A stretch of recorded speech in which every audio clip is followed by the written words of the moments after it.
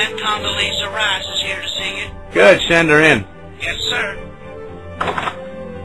Good morning, Mr. President. Oh, Condoleezza, nice to see you. What's happening? Well, Mr. President, I have the report here about the new leader in China. Great, Condi, lay it on me. Mr. President, who is the new leader of China?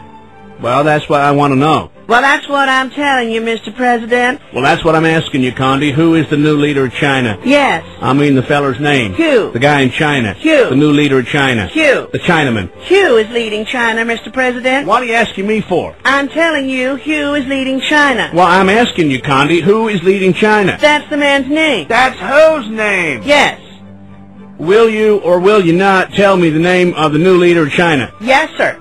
Yes, sir. Yes, sir. Arafat is in China. I thought he was in the Middle East. That's correct, sir. Then who's in China? Yes, sir. Yasser's in China? No, sir. Then who is? Yes, sir. Yes, sir? No, sir.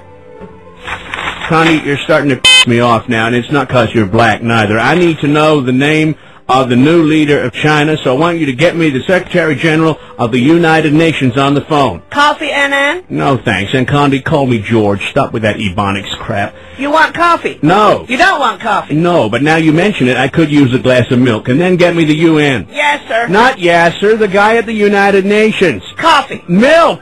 Will you please make that call? And call who? Well, who's the guy at the UN? No, who is the guy in China? Will you stay out of China? Yes, sir. And stay out of the Middle East. Just get me the guy at the UN. Coffee. All right, with cream and 2 sugars. Now get on the phone. Hello. Rice here. Rice, good idea. And get a couple of egg rolls, too, Condi. Maybe we should send some to the guy in China and the Middle East. Can you get Chinese food in the Middle East? I don't know.